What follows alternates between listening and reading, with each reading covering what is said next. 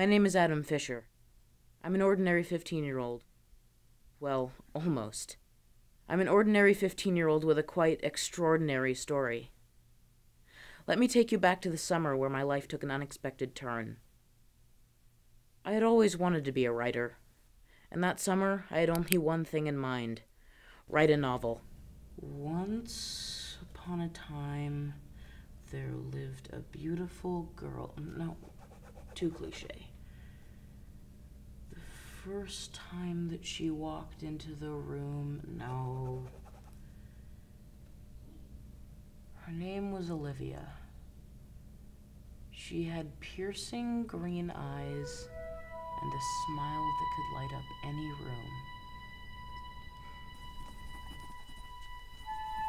Once I have an idea in mind, it's almost impossible to stop me. My hand writes at the speed of light and ink flows like a waterfall. But that day, something quite unusual disturbed my writing. I'm looking for Adam Fisher. That's me? How could this be? The girl I had just created was standing right in front of me. Are you okay? Yeah, sure, I'm fine. Come in. Even though she looked exactly as I had imagined her, I had to be sure.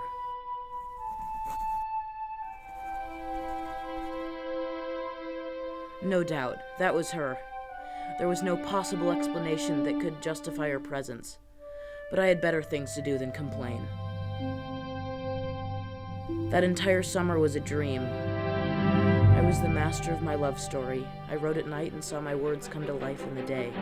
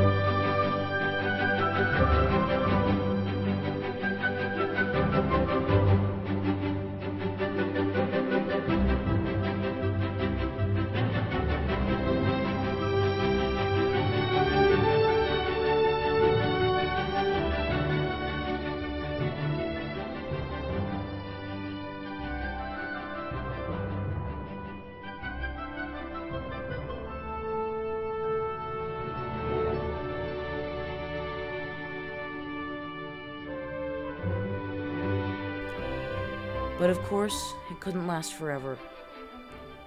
I knew she wasn't real, and as much as I wanted her to stay, my book had to end. Deep down, I kind of hoped that she wouldn't go, that all this was just a big coincidence. But just like that, she was gone, as if nothing had happened. All these days we had spent together had come and gone, and all that was left was a book full of memories.